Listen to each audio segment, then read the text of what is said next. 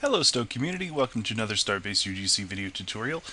This tutorial is part 7 of triggers, and we're going to show you something. It's kind of a crazy workaround, but it allows you to tie triggers into timers of sorts. You don't have control over the exact time, but it does create delays between when events are going to happen and when you can stop events from happening. So I set up a map. Oh, and I want to give a shout out to Lord of Pit. Lord of Pit helped me with this, and Leviathan99 helped Lord of Pit with this, so thanks guys. In this map I have put a bomb at a warp core, and my mission is to defuse the bomb.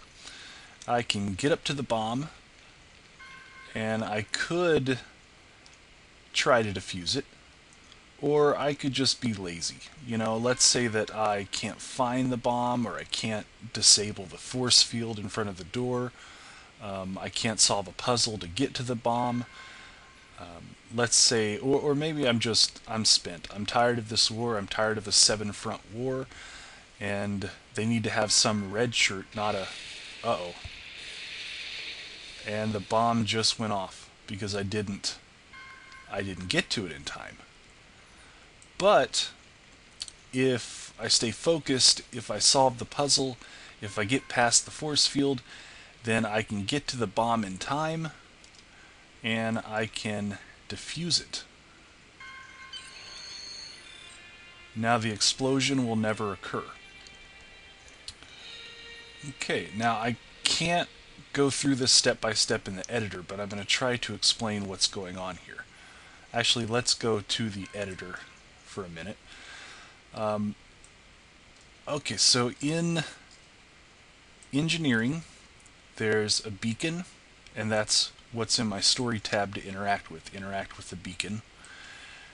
Then there is also a explosion. There's some other push pins, but don't worry about those for a second. Let me show you what I have in the far end of the map here, something that the player won't see, especially if I wall it off. I have a group of NPC friendlies. They're a powerful captain mob federation, and in the corner here, trapped behind some crates, are some targs. Once both these groups spawn, the Federation captain group will kill the targs. Now once the targs are dead, then there's another enemy mob of Orions that are set to appear. So once the targs are dead, the Orions will appear, and I did that by setting the appearance of the Orions.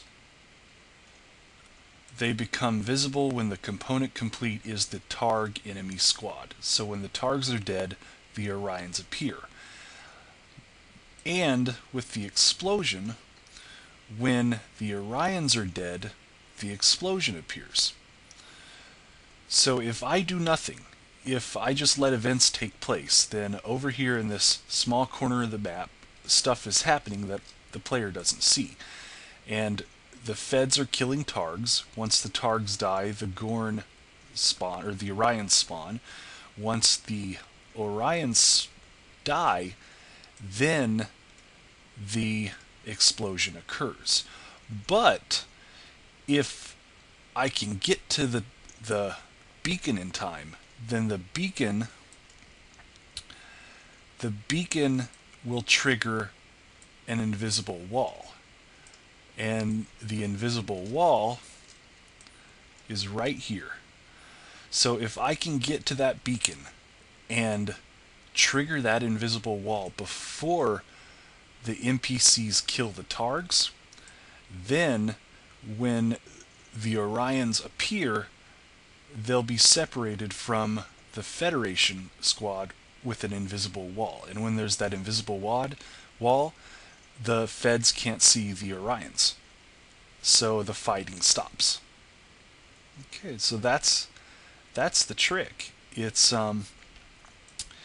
delaying an explosion by tying the explosion into the death of NPCs, and being able to stop the combat of the NPCs by putting in multiple groups. And if one of the groups is separated by an invisible wall, the fighting won't continue. And I put the targs in the corner and put them behind crates here because I didn't want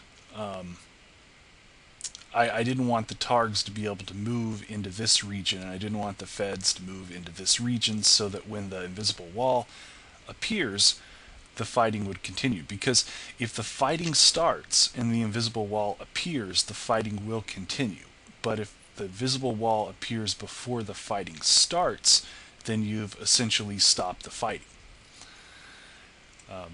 And the last point that you need to remember with this trick is that these other push pins, well, these are the push pins of the squads, because the squads will not spawn unless the player is close enough to that gray push pin. So I had to put the groups in engineering and then zoom way out and move the individual actors to the other side of the map.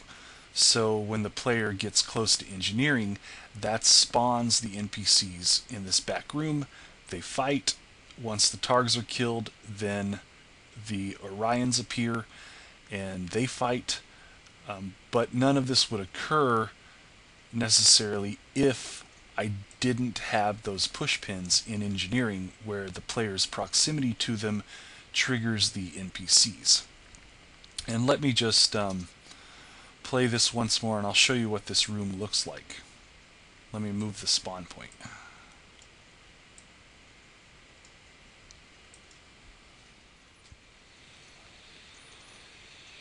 Alright, well, there's the targs in a corner behind some crates, and the feds are killing them. Now the Gorn appear. But let's return to the editor. If that invisible wall is just immediately visible, then we'll watch what happens.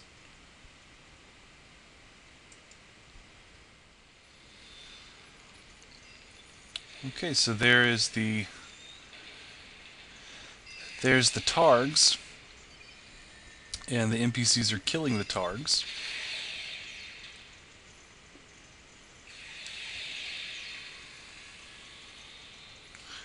And then the Gorn beam him. But because there's an invisible wall that separates the Gorn from the friendlies aren't aware that the Gorn are there, and the Gorn aren't aware that the friendlies are there. So it stops the fighting. And because the fighting can't continue, it means the explosion will not happen, and I have saved the day and saved the warp core. Okay, so that's this trick for now. I hope that's helpful. Please leave feedback on the forums or the blog. Please leave requests for future tutorials. Please help us edit Wiki UGC. Okay, thanks.